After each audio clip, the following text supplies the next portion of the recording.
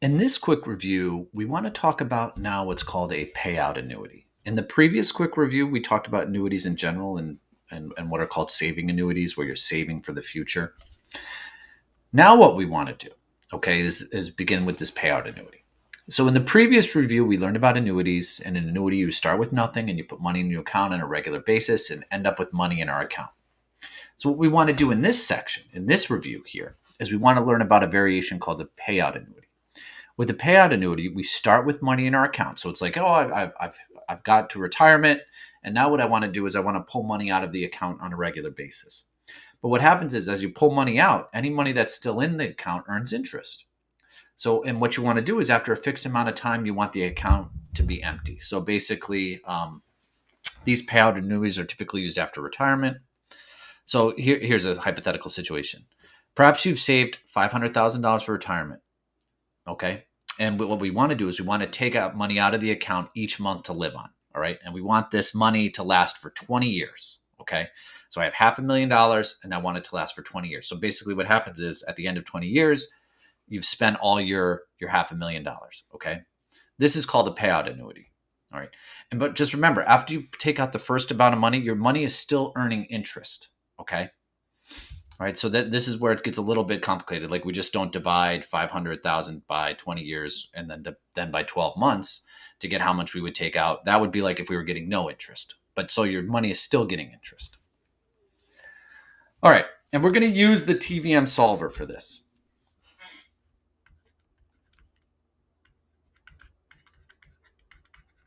That's what we're going to focus on in this lecture. Okay. So after retiring, you want to be able to take out $100,000 every month. So what this is given, this is what you're starting with. You're paying yourself $1,000 a month. So the interpretation of why it's negative here is because you're removing it from the account for a total of 20 years. Okay, so N, we're going to do 20 years times 12. You're going to withdraw from the account 240 times. All right. I'm telling you the account earns 6% interest. All right. So the question is, how much will you need in your account when you retire? All right. This is where things get a little bit tricky. So we're going to do everything end of month here. Okay. So we're going to withdraw from end of month. And your interest is going to be compounded monthly. All right.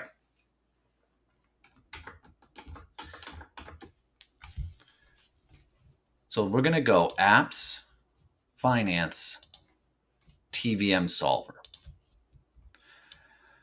All right, here's where things get tricky. We'll start with what we know. All right. We're going to make 240 withdrawals. The interest rate is 6. And we're going to want to take out $1,000, right? Let's go down to payments per year, and compounds per year will be 12, and we'll do end of month.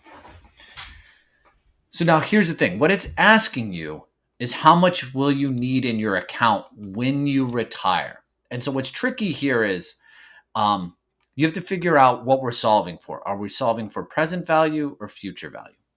And let me go back. Okay, this is where it gets a little tricky. What we want is we want the money to be to last however long, and we want the account to end up empty. All right. So if we want the account to end up empty, that means in the future we want the account to go to 0. So when we retire, that's like on day one. On day one, when we go to retire, how much do we need in our account? That would be the present value of the account of that day. So now we're going to solve for present value. So I'm going to hit alpha, solve. And you would need this much, all right? So just so you know, we're solving for present value. And you would need $139,580.77. And just so you can see like the power of interest, suppose you wanted to withdraw $1,000 every month for 20 years.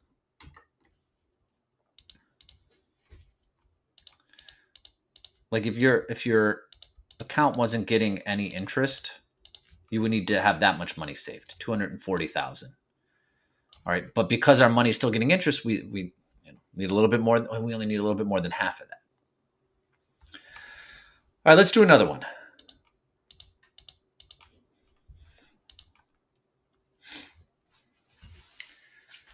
All right, so you will have $500,000 in your account when you retire. Okay, so you saved $500,000. You want to be able to take monthly withdrawals from the account for a total of 30 years. Okay, your retirement account earns 8% interest. So how much will you be able to withdraw each month? So this problem is different. This is telling you how much is in your retirement account. So you're given the starting amount of your retirement account. So that's the present value. I'm told the interest rate, your account's getting 8%.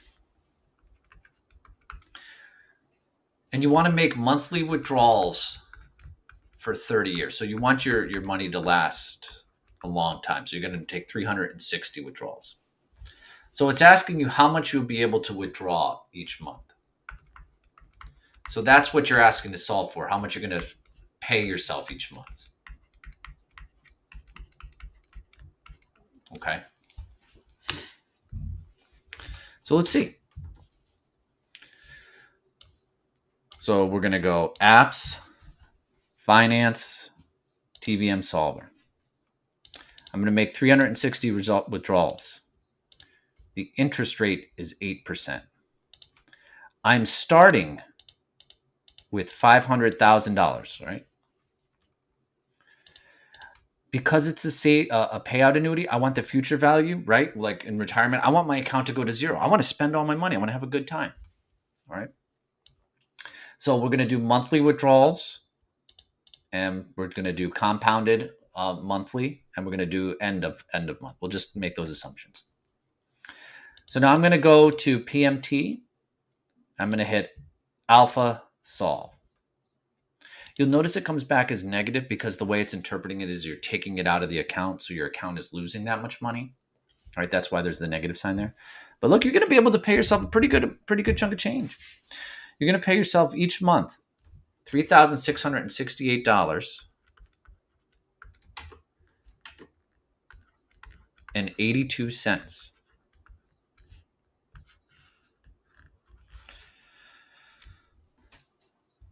All right, I know there's a lot thrown at you with this TVM solver here, but as always, practice will make perfect, and stick with it. All right, and always ask your instructor should you have any questions.